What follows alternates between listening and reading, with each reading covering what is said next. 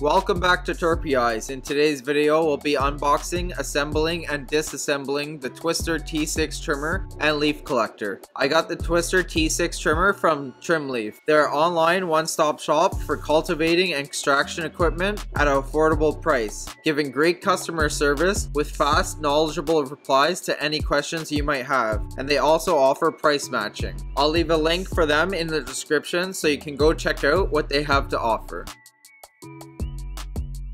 If you're new to the channel, I upload videos every week covering indoor and outdoor grows, solventless extractions, products, and equipment. If that's what you're into, then hit that subscribe button and turn on the post notifications so you don't miss out when I upload a new video. Let's get into unboxing the Twister T6 trimmer. The packaging is very well done with thick cardboard and foam padding on all sides of the trimmer. The unit comes almost fully assembled, only having to add the hopper and exit piece. The unit is pretty compact with a weight of 42 pounds. The design makes it very easy to set up anywhere.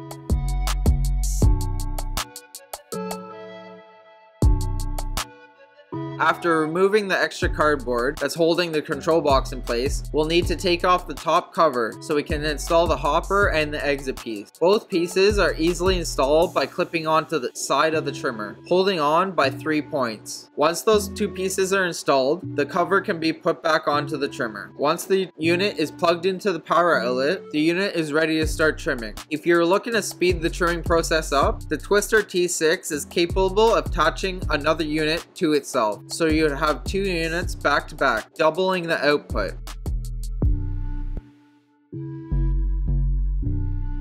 On the exit side of the trimmer, there's a lock at the bottom that allows you to hold the second unit together. Then on the fill side, there's a height adjustable foot. This allows the trimmer to be set at a different angle. The steeper the angle, the faster the bud will be trimmed, but won't be as close. The lower the angle will result in a slower trim speed, but will be a much closer trim at the end. Now that we've covered the unboxing and setup, let's fully disassemble the trimmer. This is very important because the trimmer does get dirty pretty fast since there's so much material flowing through it in a short amount of time. It's recommended to clean the blades and tumbler every couple hours of use and at the end of every session. Disassembling the unit is very straightforward. This was my first time doing it, which went pretty smoothly. They designed the Twister T6 very well, and I feel like after doing it a few times, the unit could be cleaned and put back together in a short amount of time, resulting in a little downtime for cleaning while running it for a harvest session. As you can see, I fully disassembled the unit. I don't think you would need to take it fully apart like this for a mid-session cleanup. I'd recommend doing this at the end of a session so you could fully clean it and bring it back to spotless.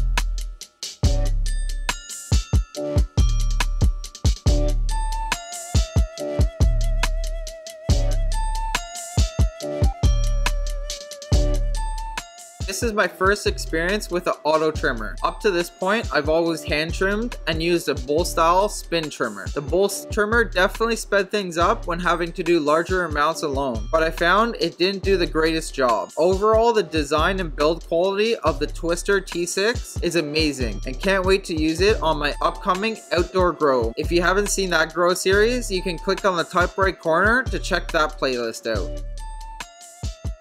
Let's get into unboxing and assembling the leaf collector. Just like the trimmer, the packaging was great and everything is protected. The motor is pretty heavy and feels like it's good quality. When I started to assemble the mount and swivel wheels is where I started to see the quality drop pretty fast.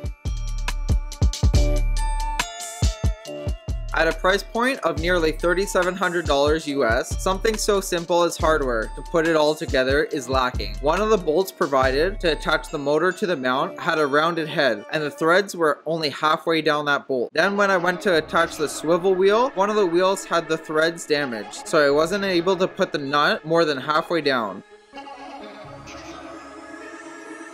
The leaf collector comes with two small wrenches, which are pretty much useless. They are oversized for the hardware, and once you get the hardware tight, the wrenches just slip off. Other than those small issues, the unit feels strong and looks great. I got frustrated with the hardware situation and didn't fully assemble the leaf collector, as I needed to go to the store to get a new bolt along with a top to fix the one wheel. Don't forget, if you're enjoying the video or found it at all helpful, hit that like button. It really goes a long way in helping the channel grow.